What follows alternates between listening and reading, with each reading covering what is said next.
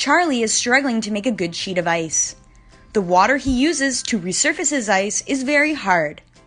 Even though he doesn't like to admit it, his ice is brittle and cloudy. Charlie is at a loss. He knows user groups complain, saying the ice feels gritty and slow, and often they can't see the lines clearly. Frank found an antidote to his hard water problem. He's improved his ice quality and is making hard, clear, and fast ice with the REALice System. The REALice System is added to an arena's existing piping system and is powered by water pressure alone. It spins resurfacing water like a tornado to remove the air bubbles that cause brittle ice. Water forced through the REALice valve has an amazing effect on the hardness, the lime scale in the water.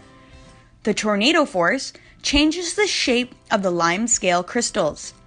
They're no longer able to cling to each other or to metal surfaces like the inside of the resurfacer's flood tank.